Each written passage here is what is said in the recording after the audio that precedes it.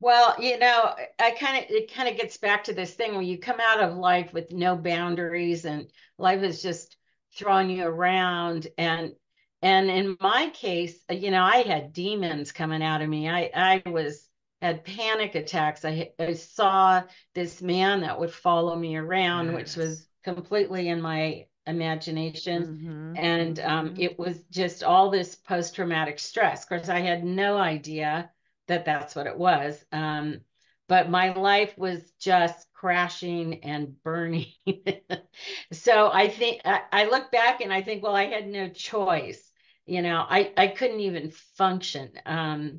And I Mm. had two little kids, and I was not going to let their lives be damaged by me. I just was not going to let it happen. And so that's when I realized, and then it finally I allowed it in my daily life that I had been molested by my father.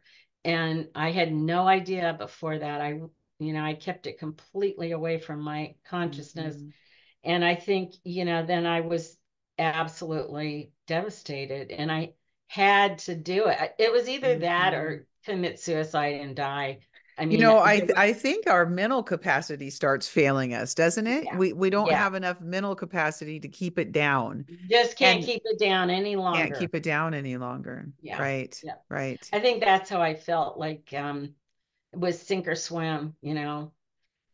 I don't know if I didn't have kids looking at me and needing a mommy, I don't know if I would have gotten through it because it was Yes. so, I always so say that hard. to my kids. Yeah, I don't know if I would have had enough love for myself. Yes. For Right. myself, that's right. Exactly. I That's don't know if I right. would have had enough love, but Kevin certainly found the love for himself. Kevin, talk to us a little bit about what that looked like for you when you said, I'm going to step into healing and it's time. Hmm. So, I'm overly transparent. So I got to the point of promiscuity where I was a nymphomaniac, and I did not want to be that person. And I knew that sex had overtaken my life. And each time I would feel more guilty, more condemned, and miserable. And I'm like, why do I keep, repeating this and hurting myself? And I knew I was in trouble when I would say, okay, I'm not going out tonight under any circumstances. 2 or 3 hours later, guess where I'm at? Where I shouldn't be. Mhm. And so I knew that it was going to take a divine strength to help me. Now, I did not get delivered in that moment, but I think God was setting it up like, okay, Mhm. he's finally, coming to his senses. And I said, God, I don't know how I got here, but I mean, we really do know how we got there because we Right. continue in sin and then it overtakes us. We think we're And our stronger than what we are. right. Well, in No, our you can't play childhood, with the devil. You can't play with right. none of his stuff.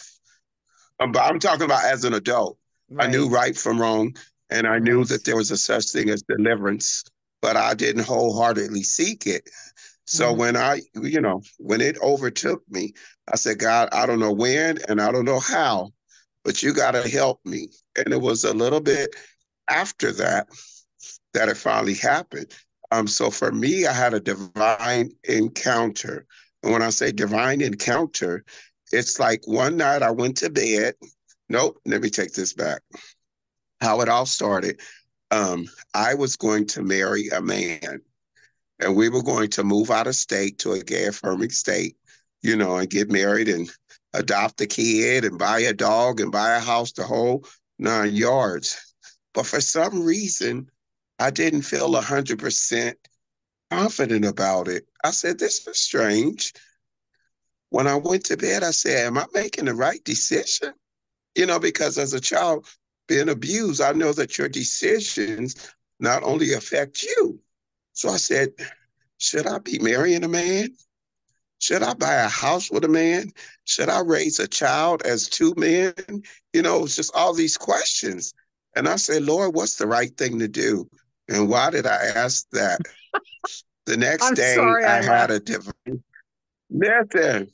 Mhm. Jody, why did I ask that?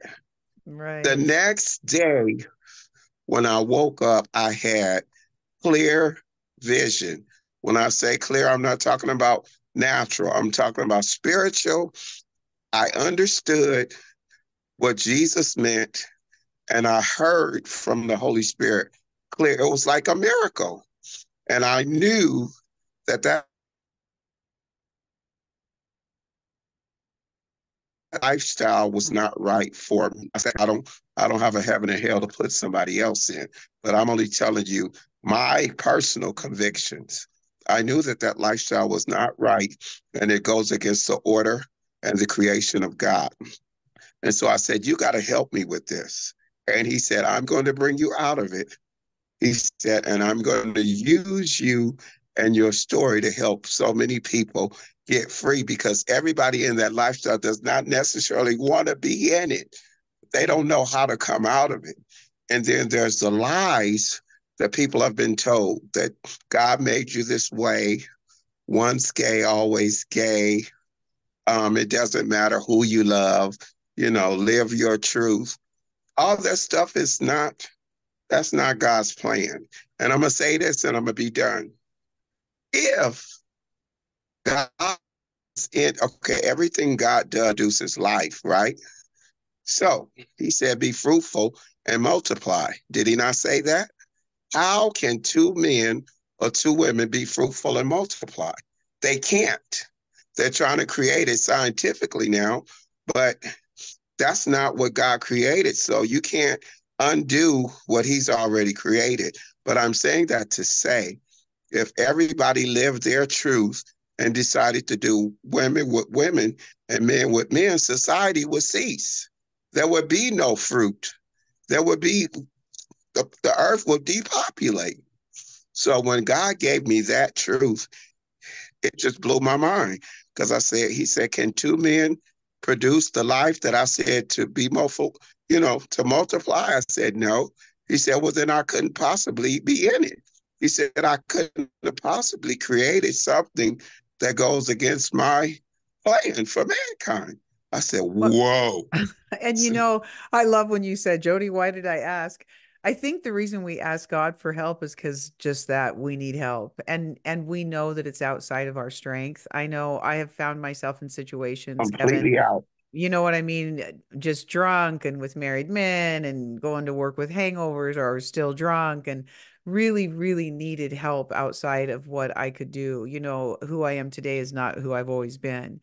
And so, you know what? I'd ask God, or I wouldn't ask God if I wanted to stay where I was, because I knew he'd help me. Like, I had this sense that he would help me, and he did indeed help me. It's not an overnight transformation, and I certainly had to show up and put my work in. But I just have to smile when you said, Jody, why did I ask? Because I know I've asked too. And sometimes in my mind, I go back and forth and think about the drastic changes in my life that he has helped me complete that I could have never done on my own. I don't know. It's kind of like, Carol, what you were just saying. I don't know who I would have been had he not intervened.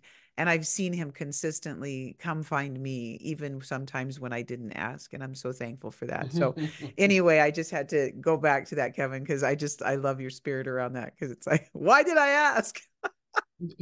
But the truth is where I Oh don't think God, that, I don't think we're, it was, yeah, I don't think that we feel no, go ahead. I don't think we feel satisfied and whole there. I mean, I could have continued to kept finding another person to get into some terrible relationship with. And what that did was make me where I didn't have to really look at my own past, you guys. It kept me running. And so my healing took so much longer because I was constantly running and recreating my abuse instead of stopping my abuse and then making choices as a result of what I chose. Mm-hmm. That's right. I totally agree. If there's a, the thing with the victimhood is that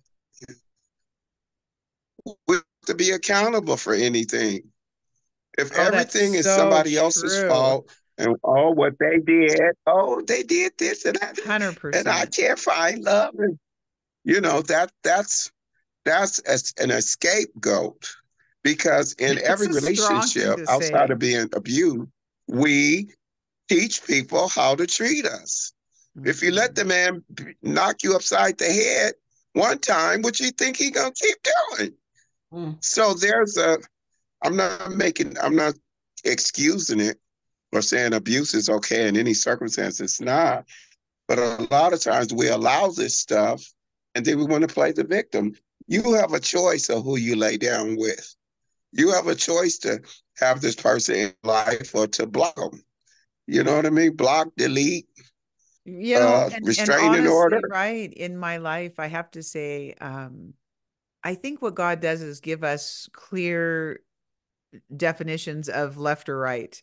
And then we have to choose that left or right. And I have to say, actually, in my own life too, I've had to exercise my right because I've wanted to use my deep pain and my cavern of bullshit that I came from to say, I can't. I can't. Mhm. You have to give me an out because I can't. And I'm angry and I'm going to get drunk tonight because I'm angry. I'm in pain. So I'm going to work it out this way. And you have no idea what it feels like. I could go on and on Yeah. and on with all of the excuses until finally the Yeah. pain was overtaking me and I couldn't take the pain anymore. And for me, it was wanting to pop that bubble of pain that kind of led me on. But I do hear what you're saying. It's hard in the beginning of my life. It was so tucked away when I was 18 to 35. My abuse, it was kind of there, but really it wasn't because I was Yeah. raising children and it was really on the back burner. And I lived with a very abusive man. And so I was always running around serving him and cooking dinner. And by the Mm. time I got done, Jody didn't exist, which was the whole point. I Yeah. didn't want to exist. And Hmm. so, it's more complicated than that. But certainly as we get older, we do learn the distinctions of that, or where I just kept going more alone, you guys. The older I got, the more I was alone. And I got into counseling because I didn't know how to have relationships because I'd never seen what it looked like. And I kept Yeah. picking bad relationships. Yeah. But I think in general, we all hit our rock bottom, I think whether so. it was from addiction, whether it was, just a level of pain that we just couldn't handle anymore and couldn't keep down, like you said, Jody. Exactly. So I think it's Exactly. all that similar thing, but you don't look at this sexual abuse unless you by God have to. I mean, I this is agree. so difficult and so painful, but yet I think it's that scale, the pain of holding it down versus the pain of looking at it. And at some point, the pain of looking at it looks better than the holding it down. I think our subconscious Right. is looking for that. And then you start getting better. And so that's really a miracle in our lives when we start, looking at it. I think it's true. And the thing is that I want to do is I want to be sure to leave a lot of grace around that because we really Mm. are a mess in our mind. The convictions can't be so strong when you're so confused you don't even know how to get out of the paper bag. You Yeah. know what I mean? Yeah. And so I really want to leave a lot of grace for that because I don't want Yes. to act like, oh, I knew and I didn't do what was right. A lot of times, like when I talked about that story about cheating on my husband after 3 months, you know what, you guys, after I'd been beaten for 18 years, I didn't know any different. And God is my No. witness. I just went. People can believe that or not, but we are on autopilot. Oh, And yeah. and because I was then hurt by him, I didn't do it again because of course I knew it was wrong, but then I feared him. And so then I just took my prison gear and gave it to him and then just showed up in his prison, right? So, Yeah.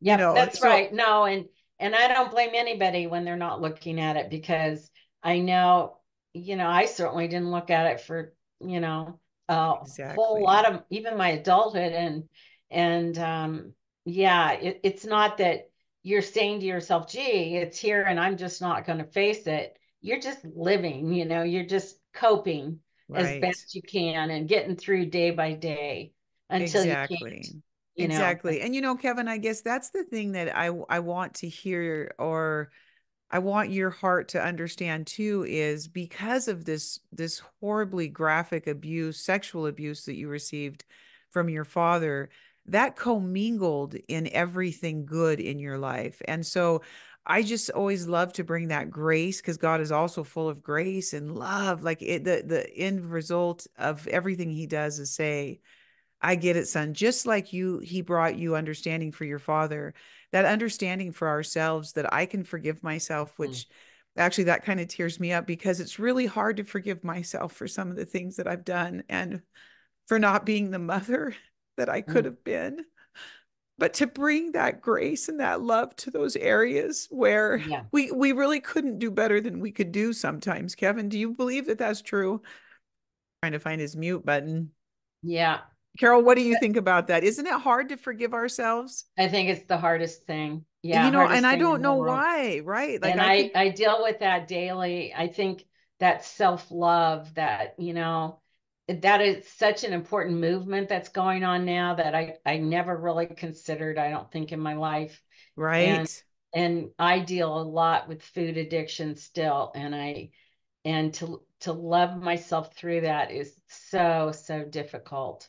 Carol, we And all struggle with things. Always. I can do really good and then I drink too much wine because I just want to let go. Like we all yeah, do. And let's not BS that we don't because yeah, that we I, don't. right, because that's Right. just white knuckling life and it's not reality. And so that's the other beautiful thing to talk about, right? But keep going. Every time what I'm learning to do with myself, if I wake up with a hangover because I've had one too many glasses of wine, Mm-hmm. you know what I Mm-hmm. do? God loves you, Jody, and love yourself right now. Just Yeah. because we have to just keep putting more good in instead Yes. of like we just want to dump bad on, make ourselves feel condemnation. Only love Mm-hmm. changes things. I am Yes. such a believer that condemnation doesn't change anything.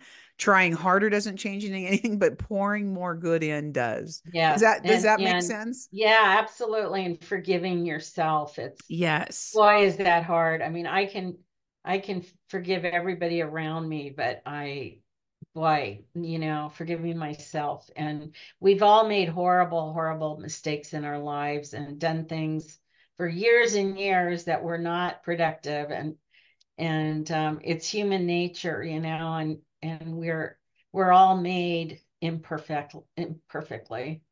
Oh, aren't we are So, such imperfect, yes, creatures. yes, But we're I very I imperfect. think the one thing that really protects me from being harsh on myself is to know that God knows my whole story Yeah. even better than Yeah. I do. You know, we talk about some of the abuse that we don't remember. Carol and I were talking Hmm. about both of our brothers coming to us and telling us that they'd done things to us. And while I remember some things, I don't remember it all.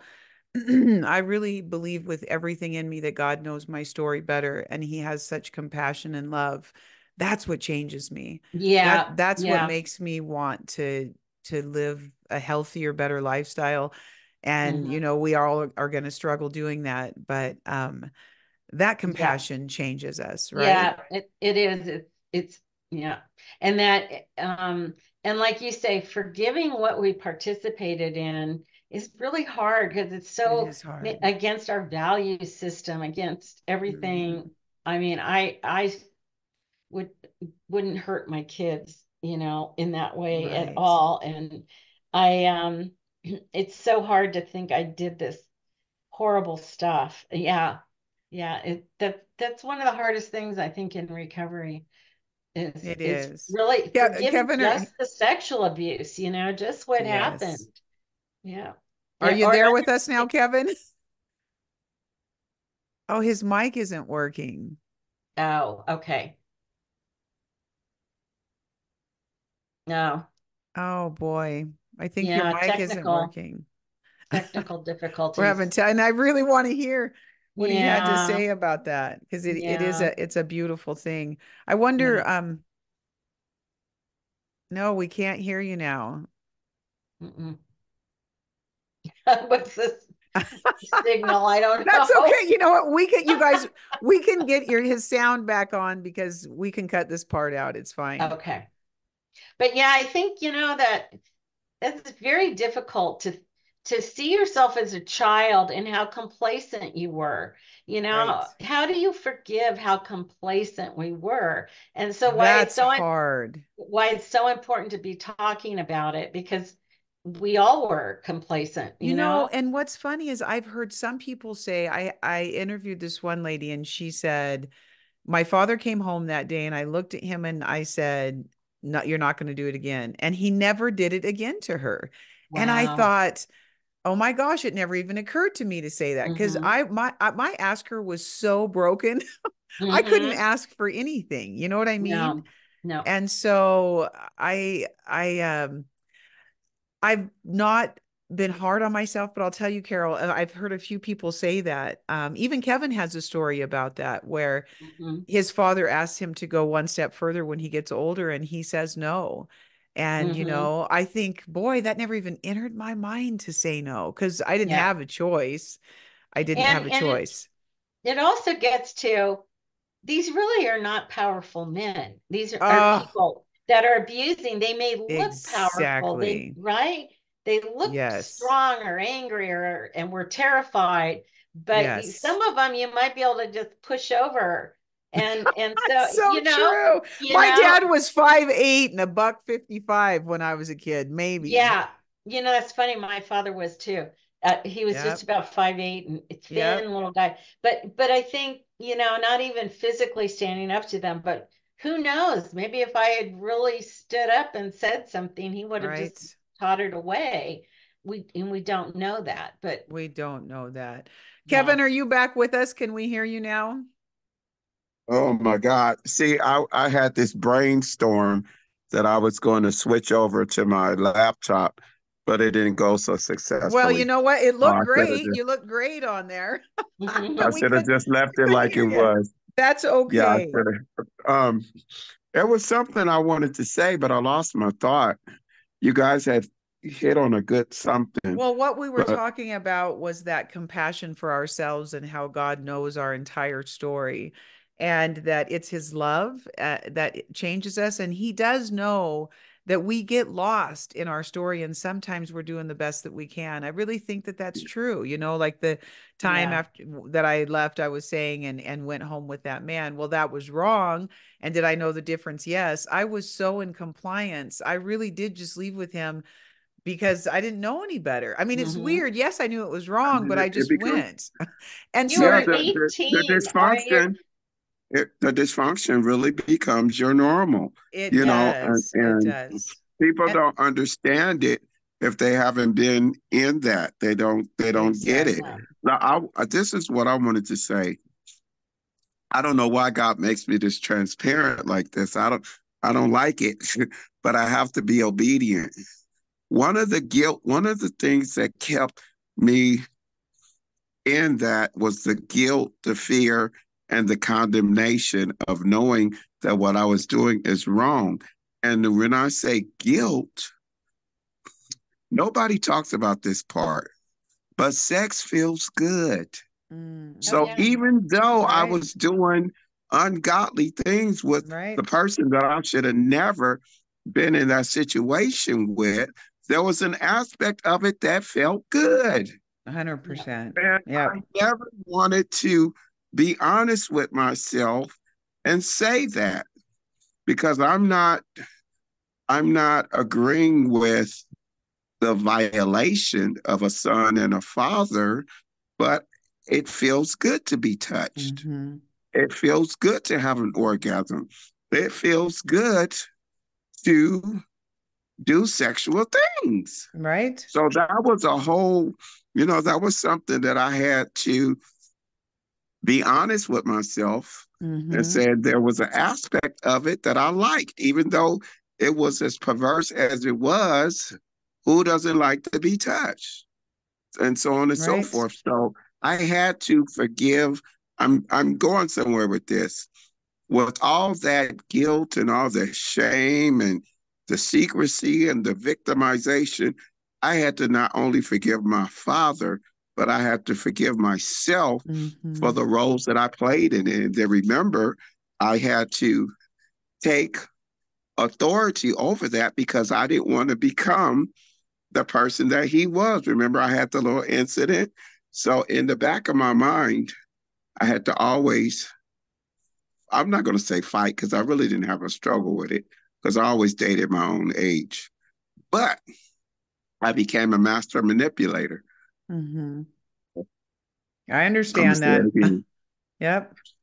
Any man that I wanted, 9 out of 10, there might be a few failed attempts on the records. But 9 out of 10, I would do whatever it took to get them, buy them weed, get them drunk. Mm-hmm. I mean, I'm not even going to go into all the tactics, but Women it was have a a 90%. whole tool belt Yeah, too. it was a 90% successful mission. Mhm. So I realized, you know, in all my gettings and in all my conquests,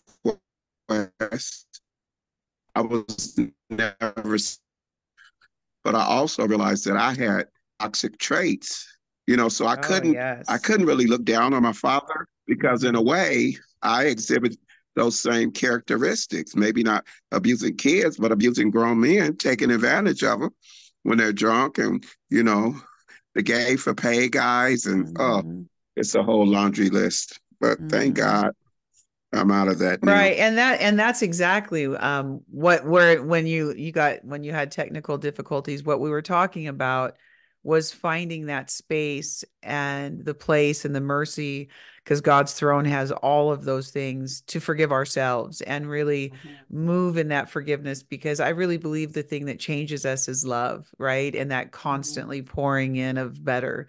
Because we were talking about the struggles that we all still have. And Carol talked about eating too much. I was talking about having 2 or 3 glasses of wine too much, all of these things that we still struggle with, because life is, we are broken humanity trying to just make it through this place. Yeah. And Yeah. so I just like to bring, that grace around it, because Mhm. it's true. I mean, we can try to white knuckle it, and then, it's not about how Doesn't many work. times it doesn't work. That So, doesn't and work. It does not I work. love, right. I love that.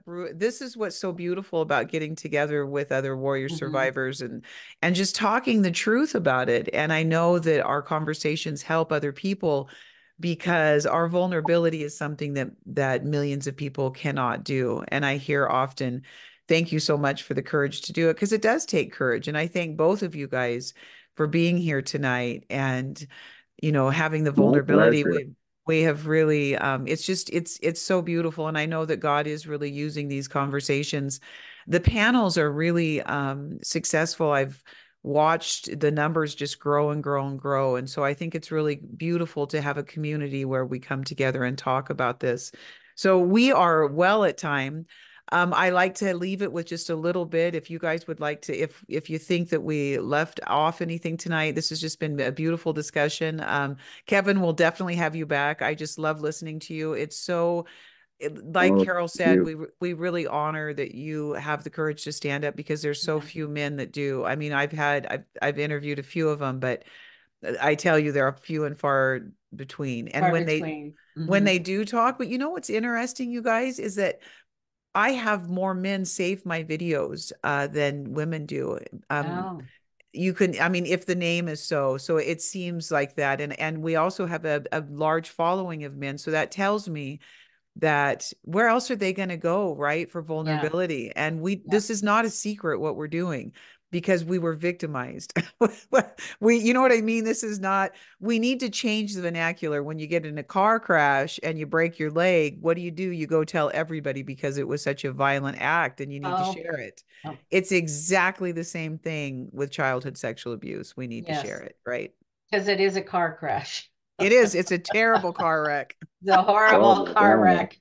Yeah, that's right. It's Yes, a it is. horrible car wreck. Well, it was a Absolutely. pleasure, and I really appreciated everybody's honesty and Very good. meeting you, Kevin. It was great. So thank you so much, Jody. Yes, absolutely. Kevin, do you have any closing words you'd like to leave? Likewise, likewise. Great meeting you too, Carol and Thank Jody. you.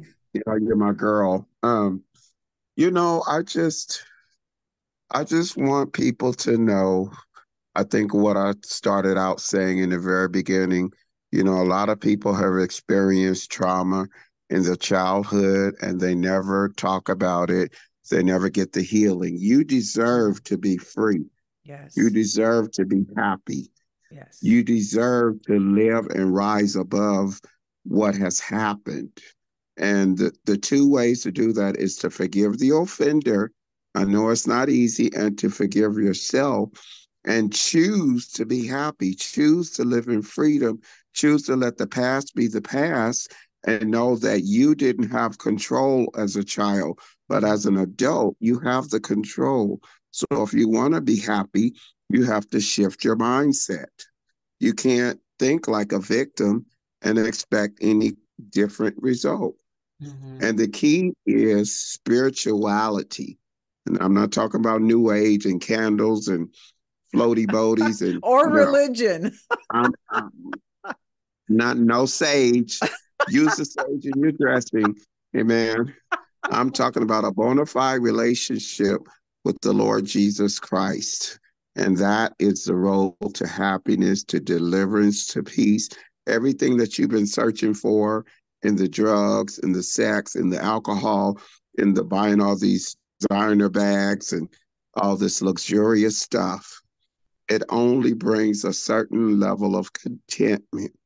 The only true peace is being spiritually grounded and to have a relationship with God. And I say that because when we leave this earth, the Gucci bag is not going with us. The boyfriend, the girlfriend is not going with us. The 6-room mansion is not going with us. So we have to live a life that will, um, we have to live a life that when we die, we're going somewhere. Even scientists will tell you that the soul, it never dies. So we're going somewhere. And I pray that you find that, I pray that you have an encounter with the Lord so that you can make heaven your home. That's all I got.